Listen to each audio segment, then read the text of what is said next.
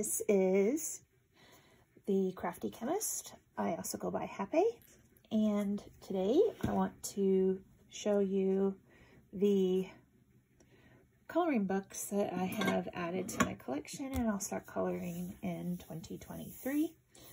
This is a brand new coloring book that even has a copyright in it for 2023. I saw it somewhere in the book. 2023 Quarto Publishing Incorporated, and it is called Goblin Core, and it has a lot of really fun pictures of the goblin and fairy world and other kind of creepy or anatomical kinds of images that I'm super excited to color. I picked this one up at Barnes & Noble with my son, and it is very similar to the Christmas book that I picked up, in that it has all these different patterns printed on the back of the paper, and the paper is the same type of paper, which is kind of smooth, and it is a very square, well, almost square, it's slightly rectangular book. This is just a flat grid notebook. I like to take a lot of notes in it, and I plan to use a bunch of stencils that I got. I purchased 4 Coloring Haven magazines off of Etsy, and Flora and Fauna is one of them. This is all animals and things with the animals drawn in the shapes of the numbers and the letters. So that would be a lot of fun to do. Maybe I should do like the letter of the week kind of thing or something like that. But there's 48 images in there. Apparently she's, this Kelly O'Gorman has other images and other things. This is my first purchase of Coloring Haven coloring books. I bought the Elements Special Edition book. I don't know if there's like issues, or this is issue 90. Yeah, I don't know when things come out. Since this is my first time purchasing, but lots of really neat pictures of the earth, air, fire, and water elements. So very excited to color some of these in here as well. I think it can be seasonal if I wanted. Maybe I should do something like first part of the year do one of them, and another part of the year do another. I bought the Starry Night special. This is its issue 86. It has Wei Shan Ong is the artist, and this is the girl from the cover here. Oh, I just realized I could color the covers of these. I like how they have color combination charts in the back, and there's some like wizards at the end, but the rest of it is all pictures of different female characters, and it tells who they are, and the very detailed drawings in here. Like this, I don't really have any kind of portrait type books, so this one will be a completely different kind of thing for me.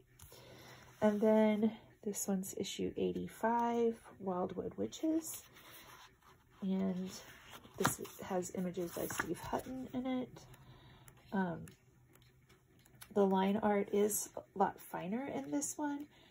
The one thing I noticed about it is that some of the faces are awkward. They don't quite fit the bodies, or they have a funny, like, she's just kind of got, it's like where half of her head's missing or something. I don't know. So I like other aspects of it. I don't know if I can just do something special with the faces. The rest of these books are books that I got used. And for each of them, I paid less than $5 for all of the different books, like each one. I think the least I paid was $2 and the most I paid was $5.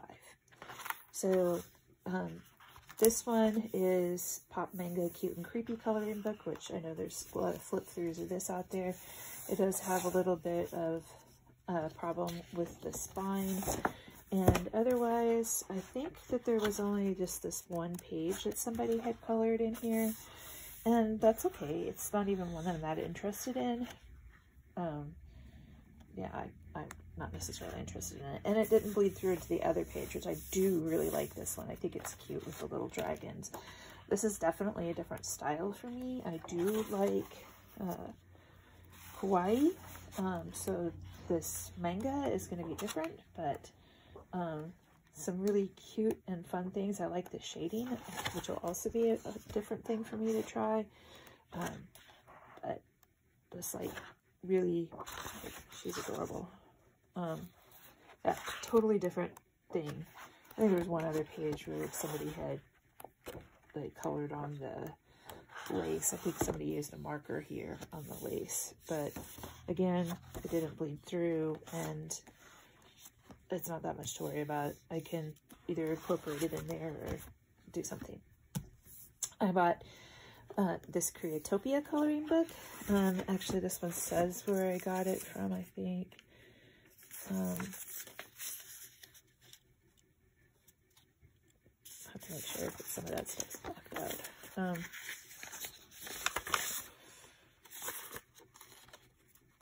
Yeah, I don't know. This one came from Tennessee. So I actually didn't know what it was going to be like, but I've seen this book on the internet before, and it looks kind of fun for finish things, but some of the pictures are already finished for you. So maybe I'll get creative. Like I said, it is only on one side. So like here you would be able to draw in your own thing, and here exactly the same, doodling on the butterflies. Fill in the page with guinea pigs. I had a guinea pig once. His name was Calvin. He was a sweetie. I mean, I suppose you could doodle some more in there if you wanted in the stripes. Obviously, this antler needs to be finished. So there's some pictures that are completed and some that they want you to complete, like finish the snake's body. I've never done anything like this. I'm not an artist or even really much of a doodler, but it seemed like a fun concept. And I'm excited to try it. This book here I paid $1.90 for from Goodwill, and it is Tokyo Street Style. I don't remember if it had anything in it, but I was excited for it because, I mean, you can see some of the small images in the back. It has all the images from the book are in the back, so it kind of has pictures of people in the clothing, and then some background wallpaper type things, some street views, accessories, and I don't think this one had any marks in it at all. Oh, I think that this may have been the only mark, a single pink, which that came off anyway, so I think that was the only thing that in it. It's just adorable, and I'm very excited to practice coloring clothing and not have to worry about any of the features of the face, and some accessories and some of these the background images. So those ones I had got off of the internet. This one I went to my local store, not like a used bookstore, and I found this book. It was listed as $2.65, but I had a trade-in, so I paid 75 cents for it, I think. No, I would have paid 25 cents for it. So, yeah. So it's street art. Never seen anything like it before, and just think this will be a lot of fun to try. It is one-sided, so I can also try paint and markers and doing really brightly colored things. And I have enjoyed street art on a lot of my trips places. So I'll be looking for inspiration and hopefully having a lot of fun with the doodly kind of designs in here. I think there was maybe, again, one page in this one that had been colored on a little bit. So, you know, for what I paid for it, if there's a page colored up a little, I'm not too worried about that. I feel like there could be a lot of fun things to do in there. This one is Color Art, the Wellbeing Collection, and it's from the UK. Again, it's labeled as $5, but I did not pay that much for it because I took some of my books there and traded them in. But these are very graphic. There's a lot of